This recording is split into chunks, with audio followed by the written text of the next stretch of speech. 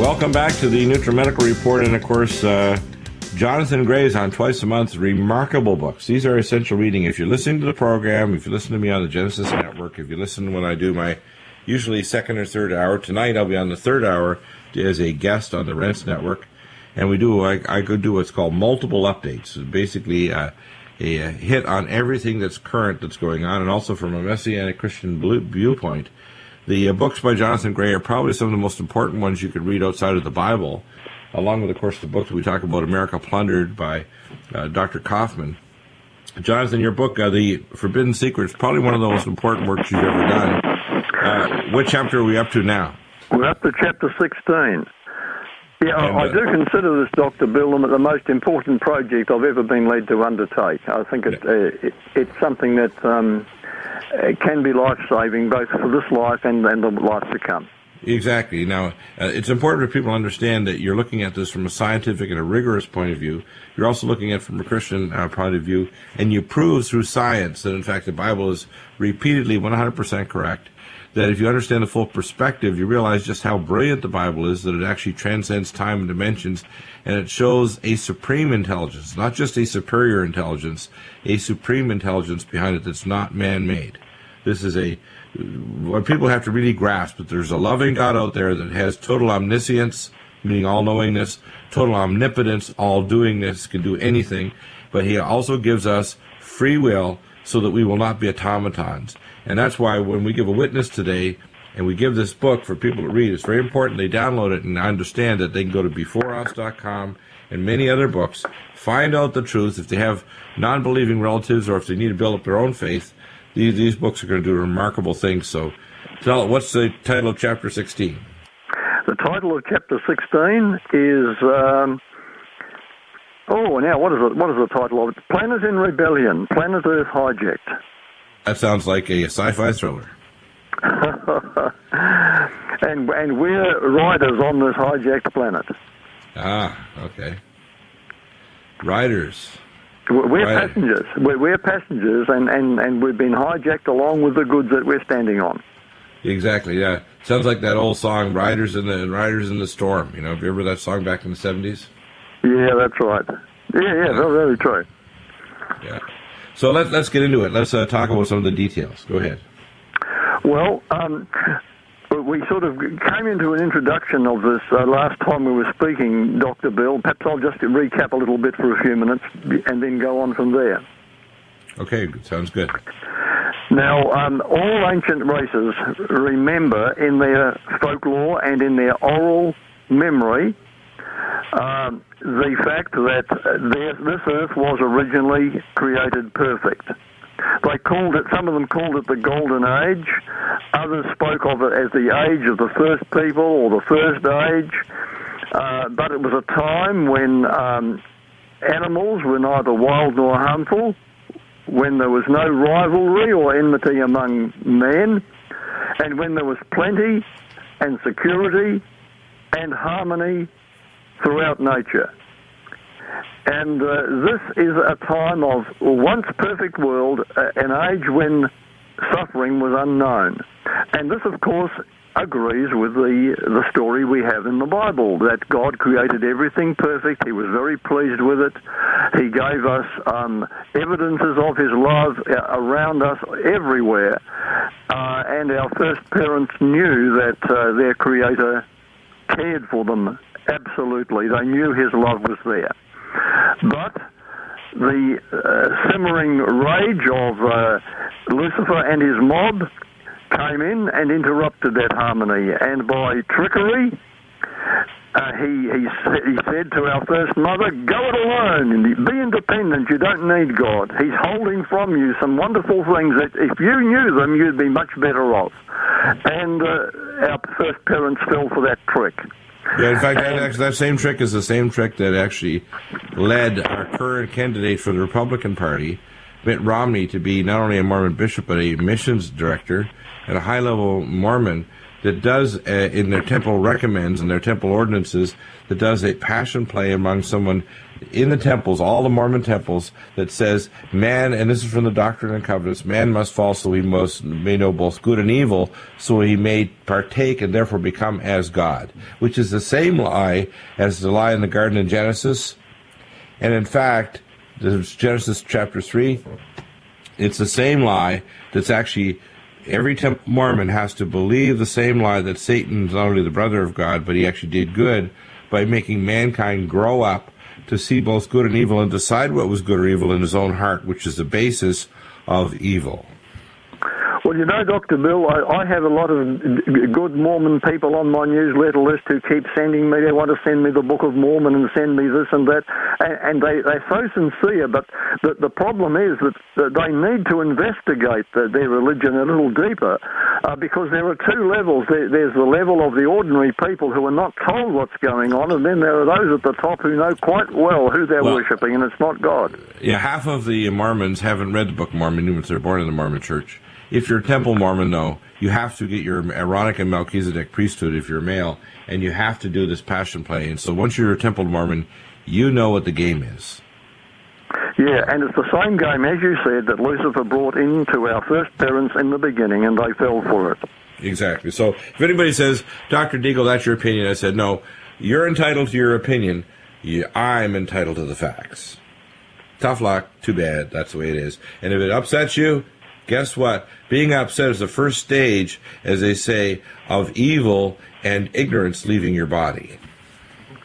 And it's good for us to know these things. The facts need to be known. We just can't close our eyes to them, because not only will it affect our lives here, but it affects our eternal destiny. And we do this, by the way, in love, because we're not doing it to just upset people because we want to feel superior. We do it because we feel a desperate need, like emergency doctors or a firefighter with a Scott Air Pack trying to haul somebody out of a building that's trying to pull the mask off of us, so we'll also die of fumes.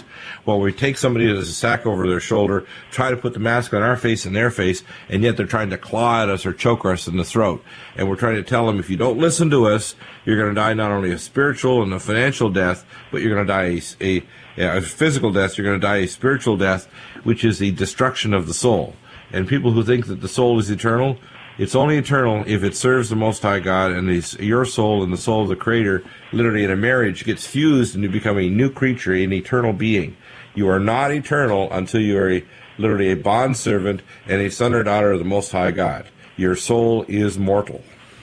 That's so true. And the Bible says that we have to seek immortality. Now, if we already have it, then we shouldn't have to seek it. But we're told we have to seek it, and we can only have it through Jesus Christ. Exactly. Now, that means that you literally, when your will and the will of the Most High God through your conscience, the Bible, and literally walking with God, your spirit, your soul, and the spirit of the Most High God fuses and becomes a new eternal being.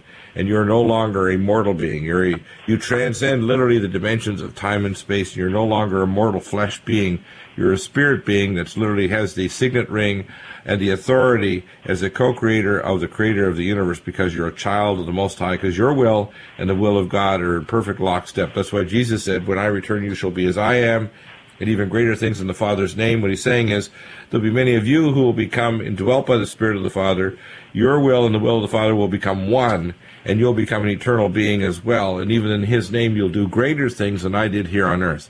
So Jesus was already prophesying many, many children reproduced supernaturally as the supernatural spirit children of God, which literally in the womb of earth are being about to be delivered at the time of the tribulation that's coming quickly upon the earth. And that time of Jacob's trouble is a delivery room of mankind into an eternal kingdom, which will also be on earth. Some people think they're going to be raptured away and they're going to be gone from earth. No, God's going to have a continual presence of mankind on this planet, where the New Jerusalem comes down, where mankind will submit itself to the will of the Most High God with high technology, but will be in constant and ever-present knowledge of his sovereignty. That's what's coming. A new world where we return to the peace of the first world that Adam and Eve had before the lie, which is in the Mormon temple.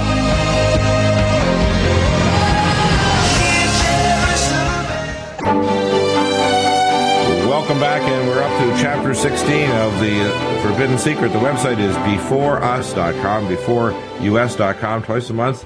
Amazing. Jonathan Gray is on. Jonathan, tell us more about this chapter and about what you're trying to teach people in this. Thank you. I'll be happy to do that. It makes sense that God could have stopped the hijacking. He could have stopped our parents because he loved them and he had power, all the power. But he did not make them as robots. That would have robbed them of freedom of choice and a free heart. And honestly, I do think that this must be one of the most winsome and beautiful and basic things about our Creator, his love of liberty. And so that ability to choose has been inbuilt into us, and it's the greatest power that you and I have. It's the power to choose. Well, he basically wanted to, that's why they have the analogy of the bride of Christ. What we are literally, whether we're male or female, when our will and the will of God fuses, we literally become a completely spiritually, genetically different organism. We become literally a child of the Infinite One. We become literally a co-creator of the future of the universe. And that's a very vast thing to say. It talks about us being like a midwife to future worlds around the cosmos. It talks about an infinite life. Yeah. It's really wonderful when you consider that. Now, I think we need to be well aware. I mean, the biggest question people are asking everywhere is why? Why all this suffering? Why all this evil and suffering? Well, we know that there are physical laws that have been given, so that if we jump off a roof, gravity is going to pull us to the ground. And I like to use that, putting your hand on the fire, you get burnt. I mean, that's inevitable. Spiritual laws are likewise experienced, so that if we sow joy to others, we reap joy from them. If you treat others violently, ultimately you bring suffering upon yourself. And these spiritual laws are just as real as the physical. And so it makes sense that the basic reason for our suffering in this world is our abuse of these laws, because we've exercised the free will God gave us to cut ourselves off from him, and that's not his fault, that's our own fault. But I'm not just saying something here that's just biblical. The fact is that the writings of all our ancestors worldwide tell the same story of a fall from an original state of paradise and a departure from harmony with the Creator. And whether you go to the ancient Sumerians or to the ancient Americans, the Chinese, Egyptians, Babylonians, it's the oldest racial memory of mankind, this loss of immortality caused by man's disobedience to divine law. And many of the ancient races expressed it. Their poets expressed it in poetry and hymns and songs. And they spoke about it. And so this tragedy began with our first parents, who had first lived in innocence, but they listened to the enemy's slander, and they doubted their Creator's integrity, and they failed him. And that wrongdoing, turning their back on him, biased them against the divine law. And so now they no longer had the luxury of direct contact with him. In the beginning, it seems evident that our parents were clothed with a glory of visible light, perhaps similar to that with which he communicated himself to them. And his glory would have no ill effect on them because they had not sinned. But once they did commit the wrong, this guilt came into their hearts and they wanted to hide from him. And that was another dreadful result, the loss of their covering, the loss of their innocence, and loss of eternal life. And so death is not a natural thing. We're so used to death, we take it for granted that death's a natural, normal, essential part of our existence, but it was not intended to be that way. The Bible says that death is an enemy. It's an intrusion. It doesn't have to be. It's interesting that some world-renowned scientists have come round to the idea that death is unnatural. Dr. Linus Pauling stated theoretically that man is quite immortal. His body tissues replace themselves. He's a self-repairing machine, and yet he still gets old and dies. Well, in fact, it's interesting we're talking about that because I presented my paper to the Academy in December of last year to Las Vegas. And my theory, and I talked to Dr. Ron Klatz this morning, is now accepted as probably the most accurate theory of what aging is and how to terminate aging as a disease. And I'm collaborating with Dr. Pierre Pauly in his research. He'll be on the program in the next few weeks, who's actually developed what's called a Benjamin Button molecule. Anybody who's familiar with Brad Pitt's movie about Benjamin Button was born old and became younger, the age of the patriarchs is not just theoretical. They actually lived up to 1,000 years or more. It's really true, isn't it? Yes, they really did. And the fact is that we now know that aging will be conquered. The very first scripture that Jesus read in the synagogue when he went into ministry, the first scripture was he said, "Though a man die at 100 years, it shall be as if the years of a child." Yeah, now, that's right. And the reason is that because the greatest damage and danger in our world is not the toxins from Fukushima or even the starvation or poverty or wars. The greatest danger in our world is the lack of wisdom, and that wisdom has to become from the Most High God. And without extended lifespans, without a healthy body and mind that's still vibrant at 100 or 200 or 300 years, how can wisdom accumulate in a society? You're constantly starting over again with young people who are bright and smart, but by the time, if they're in our toxic world, they're 40s, 50s, 60s, 70s, they're starting to lose their functional capacity, or they're distracted, or as it says, like the wheat and the tares, the seeds are thrown on hard ground or ground without any watering, or the physical body is breaking down, and that wisdom cannot be accumulated. Moses didn't even start his ministry until he was 80, and he died at 120, older than the so-called oldest living man right now. The fact is, the patriarchs did live 700, 800, 900 years like Methuselah, and those years were literally cut off because of a judgment, because the 1,000 years was the beginning of life. It didn't mean he had to live 1,000 years. No, that was just the beginning, really, and it should have gone on and on forever. It also would have changed the danger of the world. They actually did an actuarial study, and they found out that if people had limitless lifespans biologically, the average person would only live to be 475. And many would die sooner at 30 or 40 or 50 because they rock climb and they'd fall and die, or they do something stupid. And some people, only one person in 10,000 would live to be 10,000 years old. And only one person in a billion would live to be 1,000,000 years old. That's really interesting. Yeah. That's if they had limitless lifespans. So the very fact that you could extend biological lifespans wouldn't make people live limitlessly. You might get the years of the patriarchs, but you'd have to make it a much more safe world. A world free of violence, starvation, stupidity, and what I call odd purposes instead of accidents. For example, having vehicles driven on the road by individuals rather than an electronic system with multiple backups so the highway couldn't kill people by driving your vehicle into other vehicles, and it would automatically adjust the cars for either the vehicles and the driving conditions. We don't have that. In 20 years, it'll be considered insanity that we drove on highways without cars with electronic control wired down the center of the road. But we live in a world where, because we lack God, God will not extend the lifespan until man repents. And we're close to that time of judgment and the time of blessing that'll follow. But the time of Jacob's trouble is coming upon us quickly, and this book is so important to read it. We'll be back in a moment. Glorious time to be free. What a beautiful world this will be.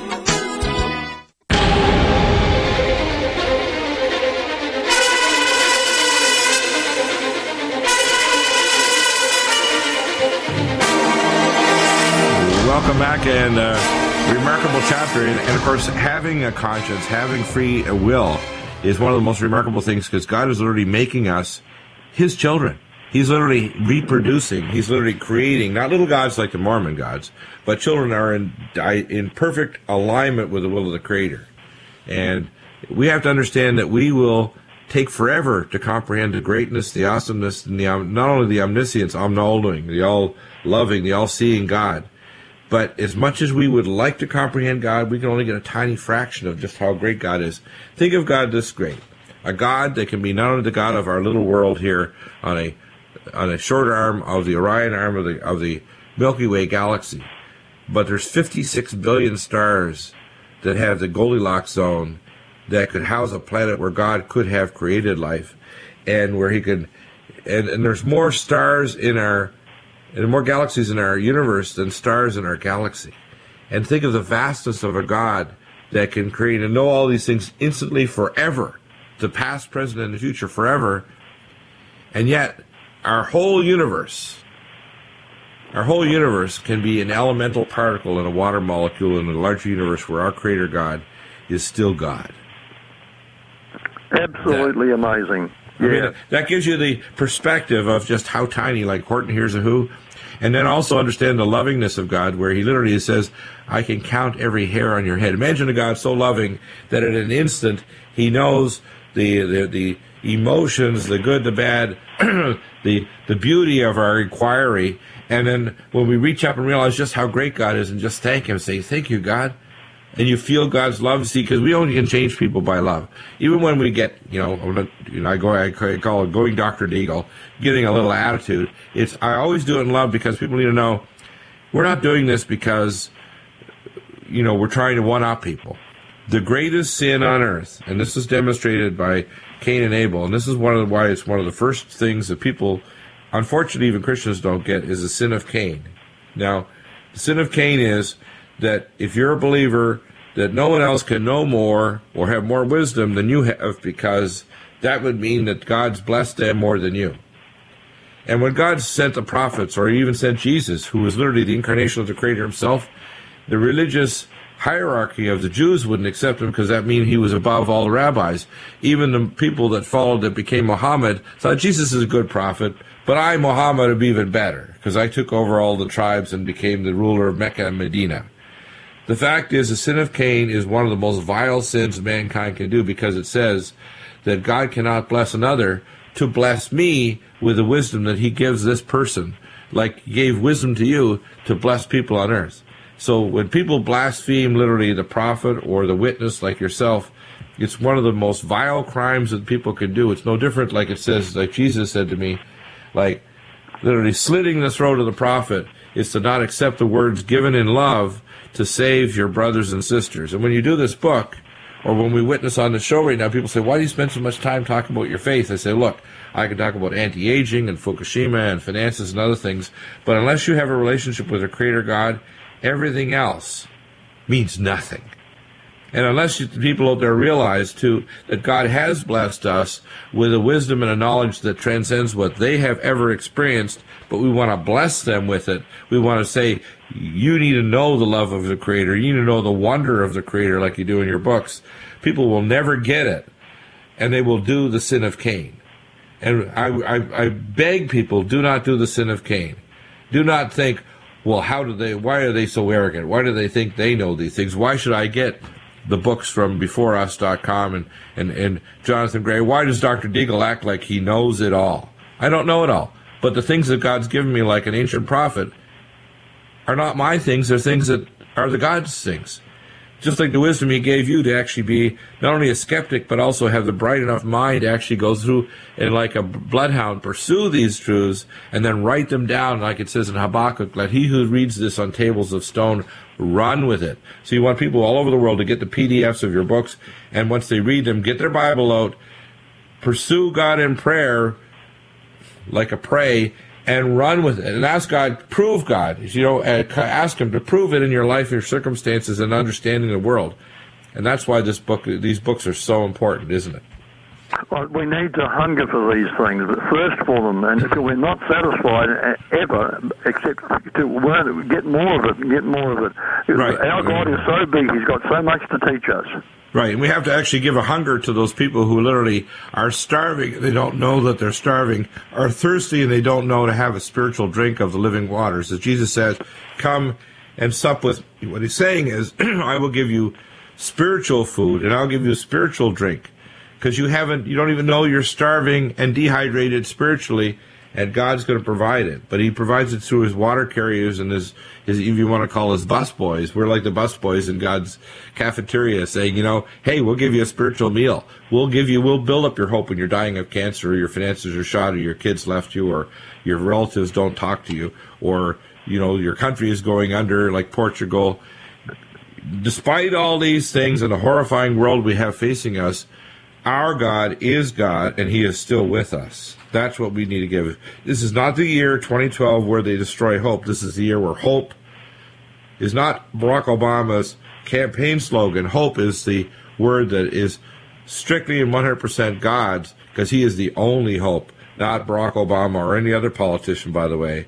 It is the hope of the Most High changing us to be eternal beings, because ultimately, if we lose life, a physical life, if we lose our spiritual life, we have nothing.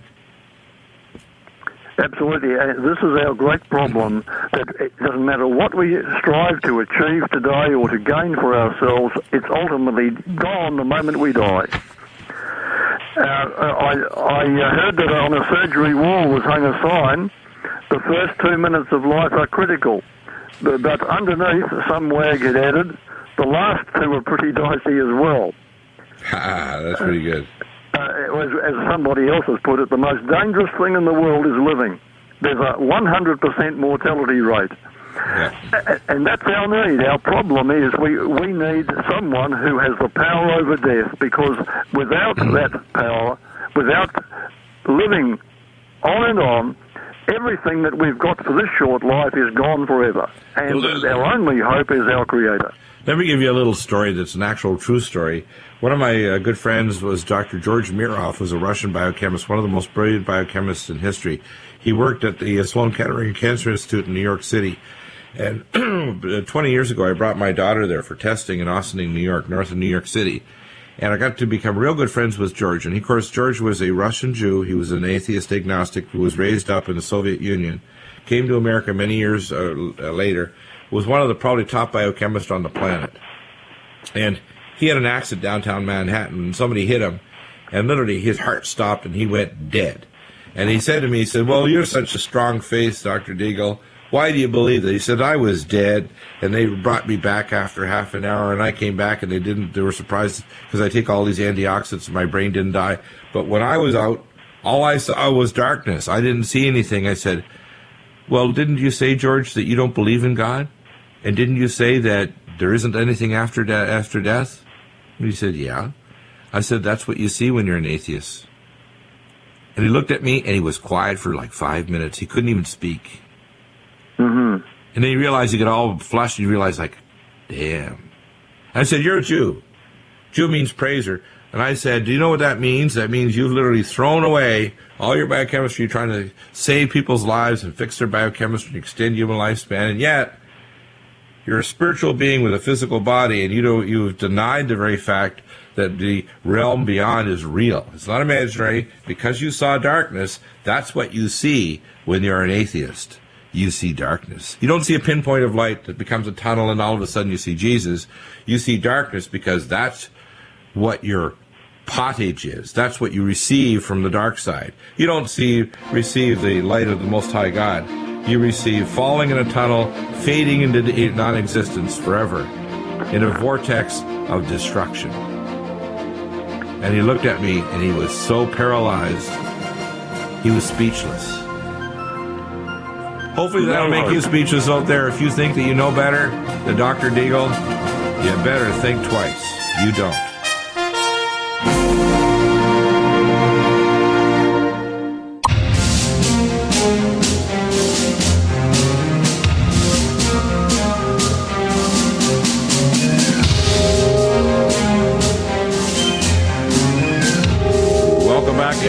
Back to chapter 16. Jonathan, it's important to use these stories. Explain more about the book and what, in this chapter, what you're trying to get through to people.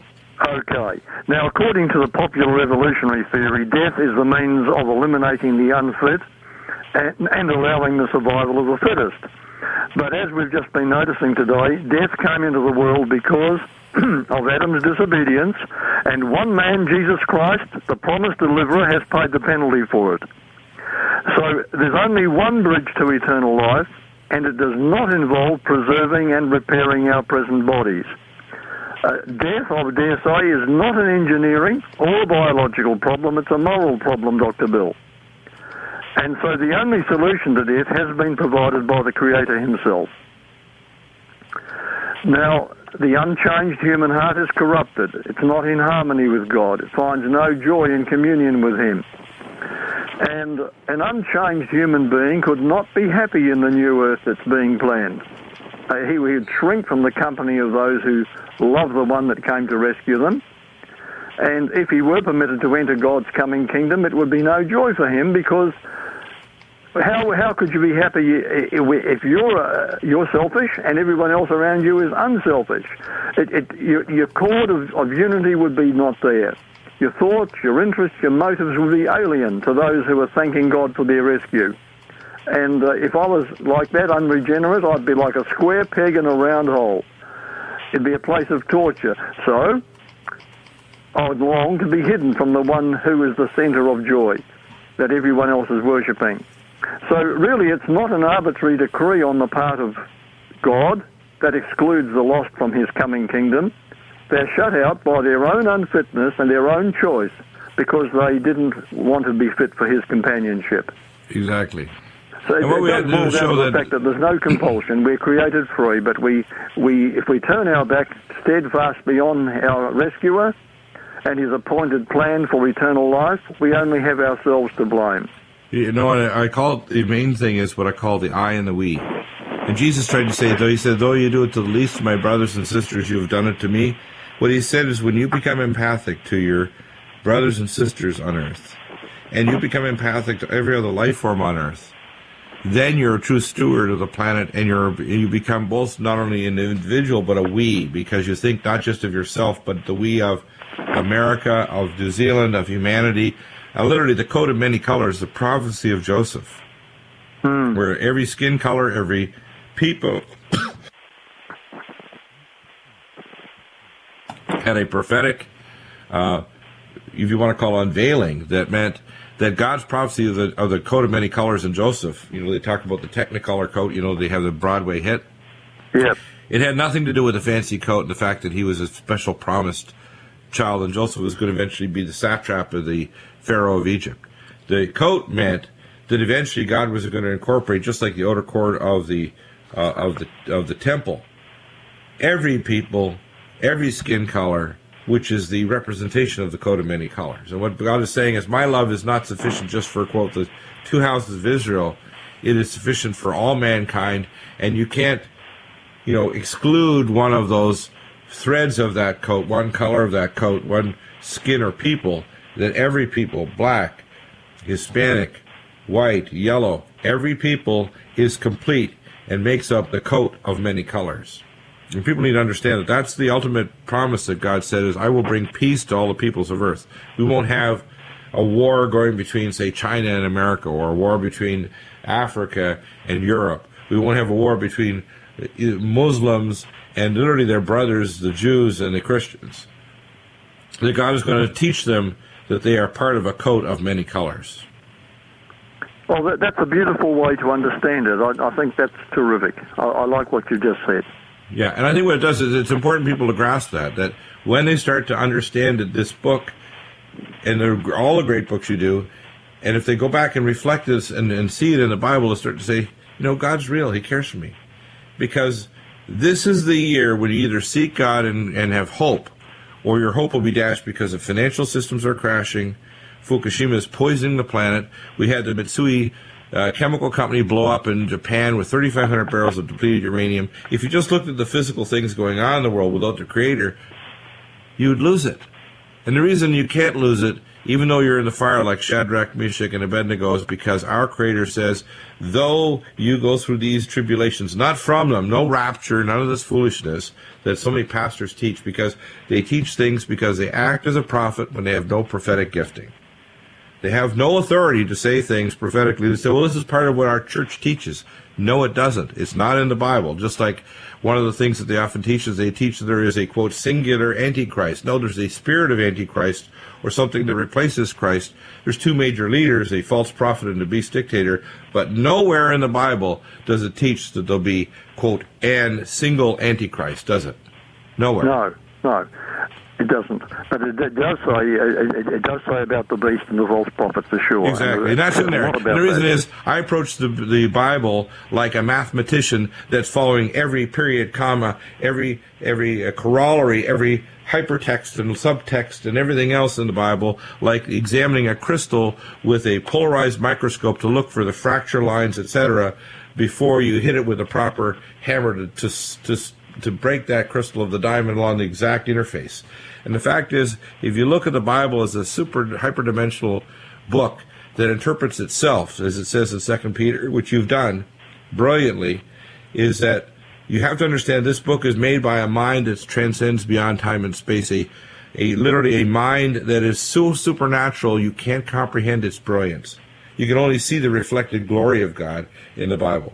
That's why even where the Jews try to interpret, using their the Torah scrolls and so on, where they try to actually go back and use computers to try to figure out where the names are in the Bible and repeat letters, etc. These are just shadows of what God is. They're not going to be using it as a Ouija board. And God doesn't want to use the Bible as a Ouija board. He wants people to come to Him in prayer, come to Him with their common sense and their brains. God didn't tell you to leave your brain at the door when you became a believer. He wants you to come to Him as a son or daughter with all your neurons working, not influenced by drugs or alcohol, and thinking clearly and not toxically exposed to electronic drugs of bad media and bad ideas and bad universities that make you literally a blithering mechanical robot and a simulation of what it really truly is to be a human. That's what you're trying to teach them, is that you have choice. Your professor doesn't tell you what's kind of politically or socially acceptable, and yet they try to turn it backward, just like it says in Revelation. They'll say that good is evil and evil is good. Like, Obama, how dare you get upset about the idea of gay marriage? How dare you get upset about the idea of us using predator drones to kill innocent people? How dare you when we back this or that happening going on? And it cuts every way possible, where evil is able to disguise itself, and people have become intellectually and spiritually devoid of either common sense or decency. Yeah. It's terrible. I mean, prophetically, we're speaking right now that we are at the end of the age. We're going to bring on lots of amazing prophetic people as well to kind of further push this story. We're going to have Jonathan Kahn will be coming on here shortly. Jonathan will be on next week on Tuesday. We'll be bringing on Sid Roth. And, of course, you'll be back regularly, Jonathan, because your books, I consider some of the most important works that when people read them, or if you want to get their unsaved relatives, get in their face, get them this books, buy them and say, look, here, I bought this book for you, I've emailed it to you, read it now. Don't tell me that I'm just a religious nutcase and why did I go over the edge and why did I get, quote, Jesus, and why am I now, finding excuses, or I'm so fearful of the future. I'm not fearful of the future. Moses said, he said, though you wipe my name from the book of life, save the people, God says. God couldn't wipe out His name. That's one of the things God can't do. If you're righteous and you're serving God and a true son or daughter, that's one of the only things that God can't do. He won't permit Himself to wipe your name out of the book of life. He won't. That's right. That's amazing, isn't it? Yeah, it's absolutely wonderful. Awesome. He won't do it. And he tried to maneuver with God to say, wipe out my name and save all the people. He says, even though I will call up children from the stones in the ground, I will create children. And He wouldn't accede to Moses offering himself up. So that's the kind of boldness you have to have if you want to live through the world that's coming. Economic, financial, environmental collapse, and a fire that's coming on the earth physically, radioactive fire. But the thing that's going to save you is the fire of the Most High God and the Spirit. And this book, The Forbidden Secret, matching up with your Bible, is going to change your life and your heart. Get in the face of your relatives, take some spittle and some abuse, because it's the time for the men and women of spittle to stand up and become true witnesses of the Most High. And don't be worried about what people think of you. They need to know that you love them, even though you are a physical offense to those who are dying and don't know God. Thank you, Jonathan. Back tomorrow with Harley Schlanger, and tonight, Hour 3 on Rents.